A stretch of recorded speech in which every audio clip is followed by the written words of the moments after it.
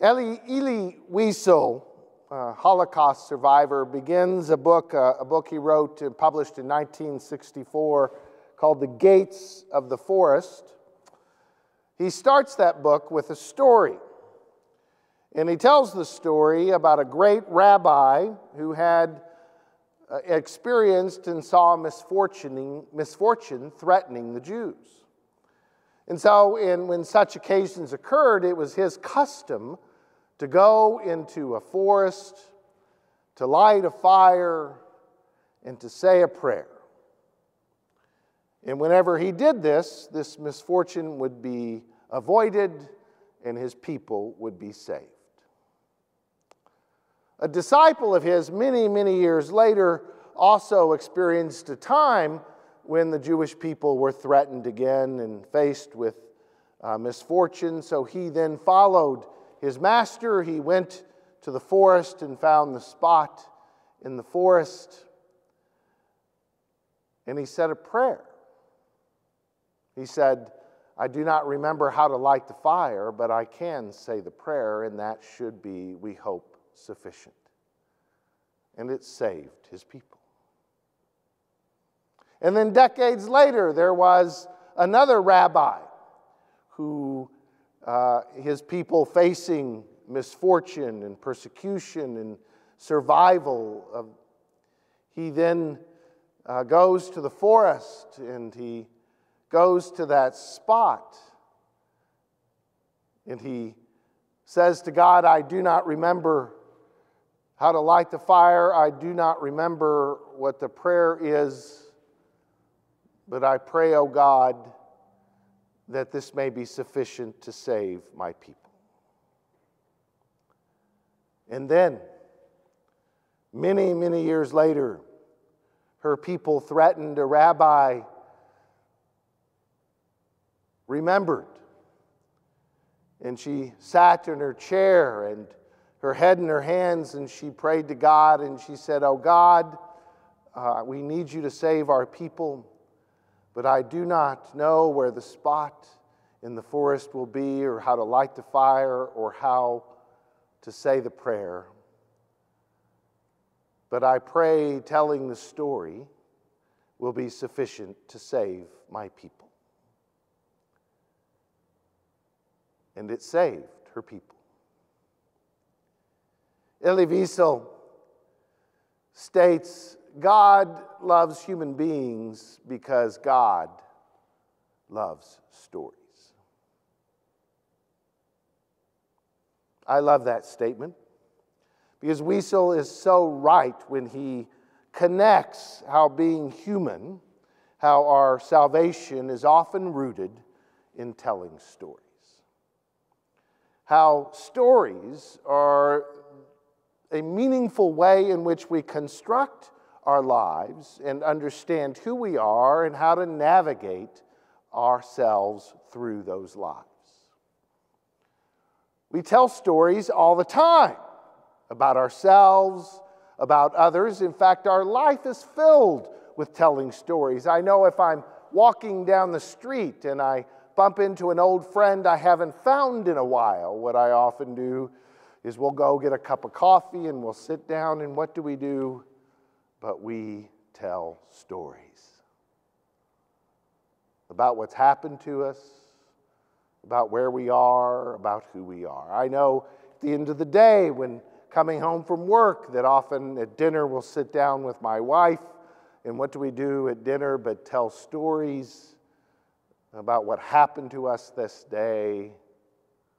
I know when I talk to my kids on the phone, I'm eager to hear the stories of what's going on with them and what's happening. Stories permeate our lives. Stories are the way we make sense of the world and those things around us.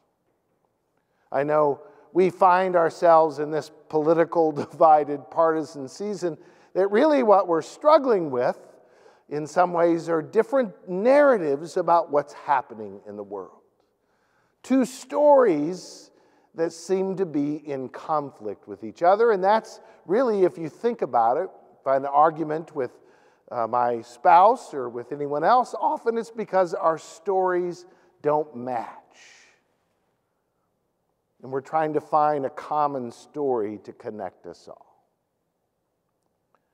And the power recently in our society, in our communities, discussions and challenges around racism, mistreatment of certain people because of the color of their skin, because of the origin of their country.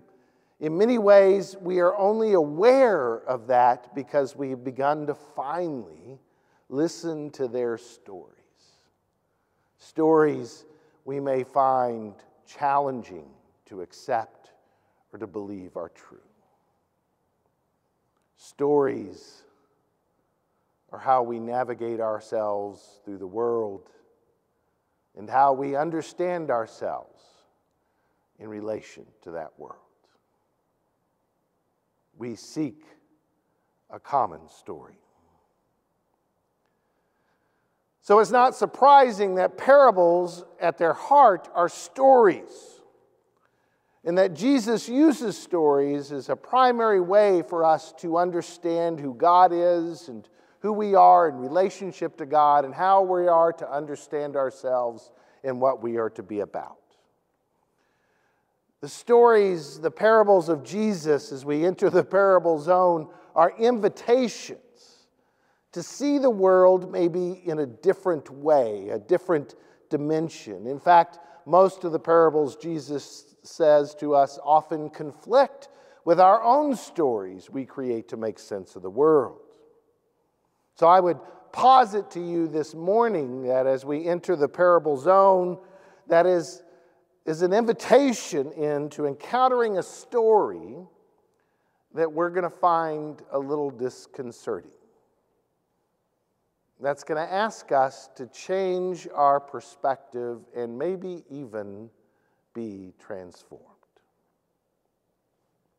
Because the truth is, it is only through stories that we connect with God's kingdom and with each other. And this story is as odd as they come. Jesus says the kingdom of God is like a landowner who goes out early in the morning to look for workers for his vineyard. And he finds these folks and he sends them out after agreeing to a very generous daily wage, and they go forth. And then the story continues. He comes out again at 9 o'clock and seeks out and finds these workers. He does that at noon, at 3 o'clock, and even at 5 o'clock. Going out, identifying folks who can work in the vineyard. So when the time comes to pay the wages, he begins, and this is when we begin to glimpse a little oddness to this story, he begins with the last first, those who had only worked about an hour. And he pays them the same wage he had agreed to pay the workers he hired early in the morning. And the same for those who he hired at 3 o'clock and at noon and at 9 o'clock.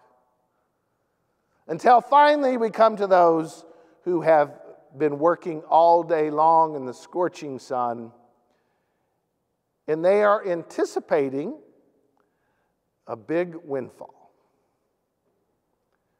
And to their surprise and to their chagrin, he pays them the very same amount he paid those who had only worked for an hour. And that is not surprising that they begin to complain. These last who worked only for an hour are paid the same amount as those of us who have worked all day long, the scorching sun, working in your vineyard.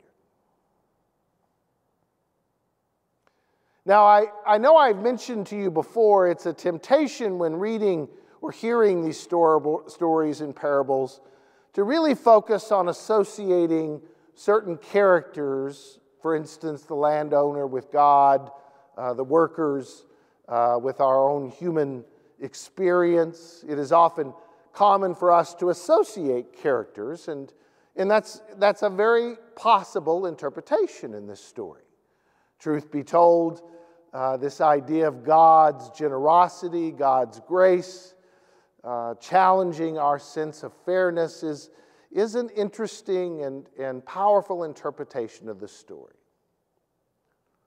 And I would imagine that most of you, as we heard this story this morning, most of you most likely identified, probably not with the workers who even got hired at 9 o'clock or noon. You for sure didn't identify with a worker at 5 o'clock. Most of us probably see ourselves as the workers who started early in the morning. After all, we're Presbyterians, right?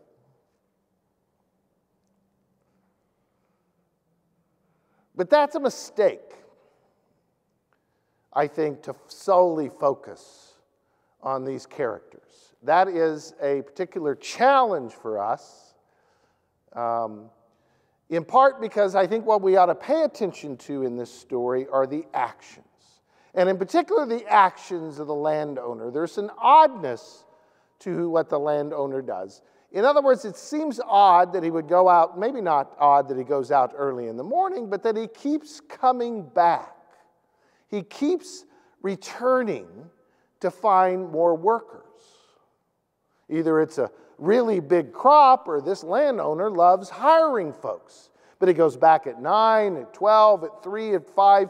And what's interesting about the story, as Jesus tells us, is he is looking out, he notices these people seeking work. And he's always inviting them to join in the work in the vineyard.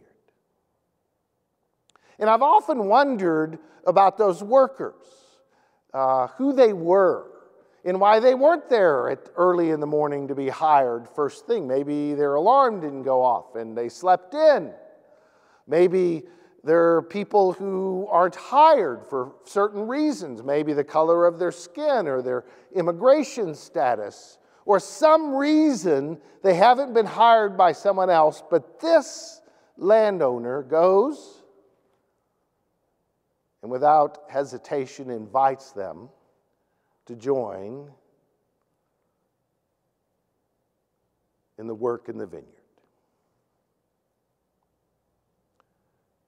And I totally get, in some ways, the resentment of those who've worked all day, because this story challenges a story we tell about our world that makes sense of our world. The most common story we have is you work for a good day's wage, you put in a good day's work, and you should be paid what's fair. That's how the world works, right? I do this, and I should get this in return. And if someone doesn't do this, God knows they shouldn't be getting this in return. That's our story about how we construct the world, about who is first and who is least. People who are first deserve to be first, right? Because they've done the right things, they've worked hard, they deserve to be first. And the last are probably there because they're lazy or because, well, whatever reason. And Jesus' parable challenges that perception. He challenges that idea, that story that is so, I would argue, is so central to how we construct the world around us, how we think about the world, that it is very unsettling and in an interesting way actually ticks us off. Now, part of the story that I find interesting is how angry those workers are who worked all day. I get it, but I don't get it. Because in the kingdom of God, the landowner's generosity is something to be celebrated. Yet these workers who got what they agreed to are resentful of other people's good fortune. Because they didn't think they deserved it. The last don't get good things, only the first. And Jesus' story challenges that story we tell ourselves all day long. He even ends with the last shall be first and the first last. So we're invited to find our hope, our salvation, our sufficiency in the story about God's reality, God's dimension, in which the last become first and the first last, in which God's love and grace is so generous, it is shared with everyone, no matter who deserves it.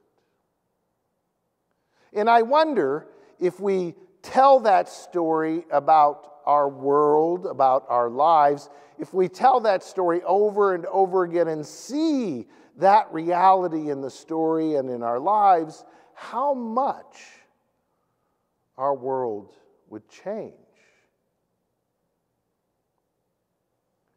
Sometimes I've wondered, what is the work in the vineyard that they're being called to?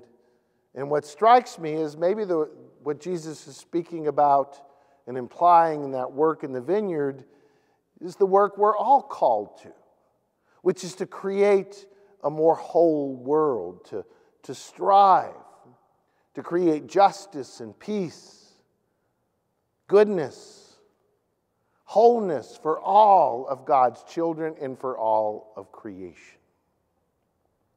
In that the story Jesus is telling here in this parable zone is an invitation for us to work together and to see the world in such a sense of generosity and abundance that we are joyful when the last are lifted up, that we are joyful when those who have little are given everything.